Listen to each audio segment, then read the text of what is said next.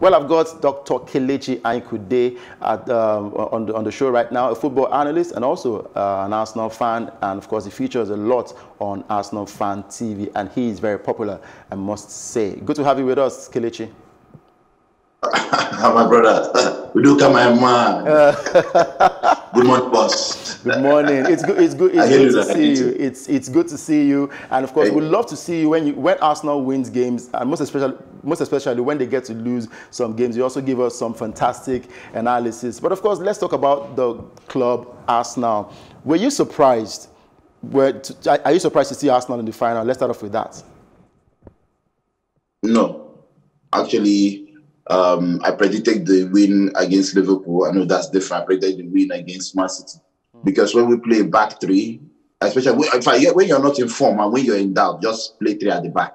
Just keep your shape and you're going to win the game. You're going to frustrate your opponent. And I remember an interview I did like 3 years ago at Crystal Palace, when I was shouting like Wenger, like play three at the back. Yeah. It's basic, just play three at the back. And that's what Chelsea did yesterday to win Manchester United. When you're in doubt, just play three at the back and you kind of have your shape and frustrate your opponent. And that's what we did, and we did it really, really well. We took our chances, although we didn't take some of them in the first half, which was a bit frustrating. But yeah, I'm happy that we are in the final, and that's another opportunity for another trophy. Mikel Arteta won trophy in his first season, or half season. I'll take that.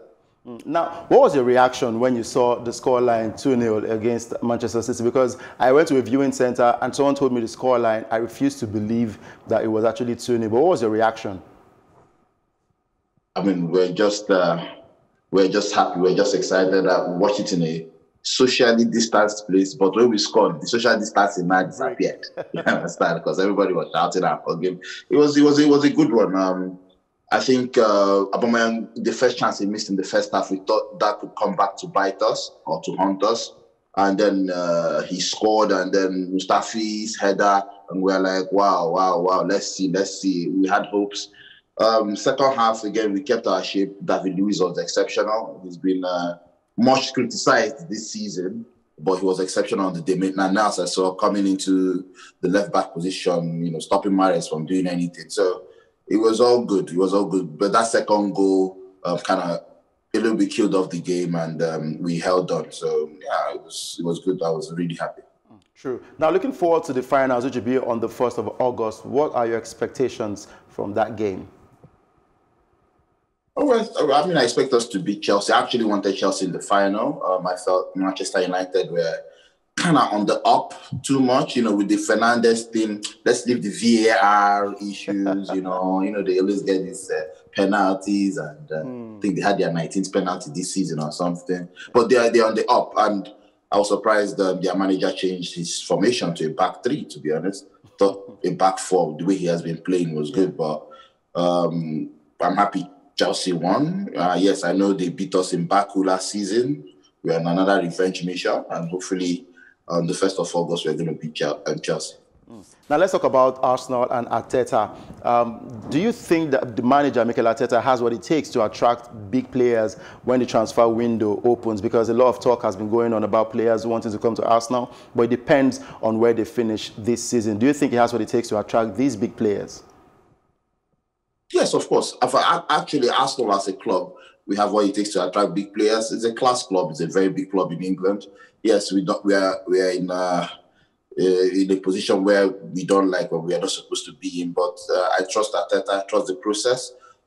He even convinced the players, if you remember, to take a pay cut. We are the only club in England, that's taking a pay cut. According to them, due to coronavirus, we don't have money again. But yeah. It is what it is. Well, he has convinced a lot of players. I hope he will convince new players like Partey to join and then buy the right players that we need in the right positions. I'm not really a fan of marquee signings. Just buy effective players, just the way Liverpool did it. Just buy players that you need in the system you want to play in. And I believe that we can attract good and quality players.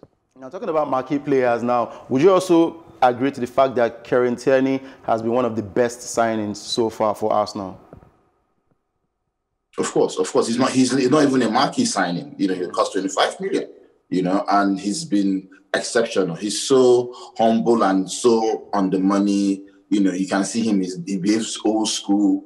You know, even the other day, you know, they were going to the game, others were carrying Gucci bags, he was carrying a Tesco nylon bag with his stuff. You know, the guy just doesn't care, just wants to play the game. And I heard that he in training, he does really well. He takes training like a normal game, and they tell him to like ease off a little bit. So I'm really happy for him. You know, he has been unlucky with injuries this season, but glad to see him back, and he's really doing well. True. Now let's talk about Mikel Arteta now, because in a video he said that he doesn't want to beg players to stay. He wants players. He doesn't need to convince a player to stay. He wants players who are hungry to stay at the club and also who want to play for the club. What will be your assessment of the manager so far since he took charge? I think he has done really well. Discipline-wise, you know, with the case of Guendouzi and maybe to some extent Ozil, you can see what he's trying to do. He doesn't take any nonsense. You know, yes, he might be talented, but there's discipline in the club, and you have to uphold those values of the club. Tactically, he's sound. He's really sound. He's been unlucky to lose some games, like you know, like the first leg, the Chelsea at home we had during the season. He's been unlucky. He was unlucky in that game and so many other games. But tactically, he's sound. And again, I think you can see the mentality of the players as well. He's getting into their heads as well. He is really telling them what he wants from them. He's really vocal. And he's multilingual as well. He's speaking to Pepe in French. He's speaking to Bellerin in Spanish. He's speaking, you know, and that's what you want. You know, it reminds me of Wenger a little bit. You know, Wenger was actually multilingual as well. So the communication is there. The passion is there. He's a former captain. So he's the right candidate, you know. I'm just to refer what your colleague was saying about contrasting him with Thierry Henry at Monaco. Yeah. Very different, you know. Your colleague is right. Thierry Henry for me wasn't ready. You can't be an assistant manager in Holland, I mean in Belgium, where they play internationals once in 3 months or something. You're learning on the job. He left under Guardiola, one of the best coaches, and he was there every day. So it's different, and that's why Thierry Henry didn't do well in Monaco. So I think that Arteta is the right candidate, and he has been proving it. So hopefully he will sign off this season with the trophy. Now let's wrap up with Aubameyang. A lot of talk has been going on. Rumors have it that he will be leaving the club, but nothing has been confirmed yet. As an Arsenal fan, do you think he should remain at the club? Should he be convinced to stay, or should he look for, in quotes, silverware somewhere else?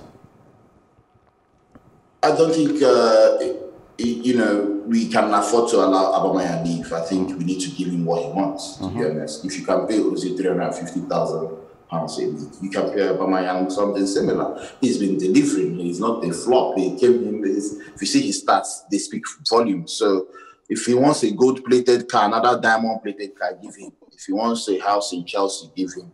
Anything he wants, just give him. Let him sign. You can't be losing your best players. That might affect future signings coming in. So I believe that the club have a job on their hands, and they have to convince him to stay. And I believe that maybe winning the FA Cup, he might say, okay, there's hope in this club, let me say. But again, if he leaves, you can't really blame him. He's 31. He wants to win major silverwares before he retires. So, but I think I'm praying that he signs. I'm really praying. All right, let's give you 10 seconds to show us how you celebrated Arsenal's win against Manchester City as we wrap up. With the golden mic.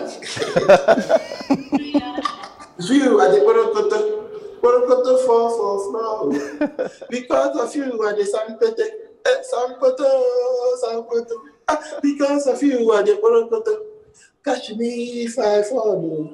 Because of you are the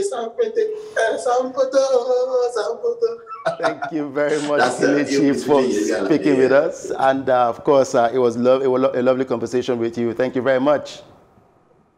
Thank you very much for having me. All right, continue to stay safe. Well, that was Kelechi, a big Arsenal fan over there in the UK.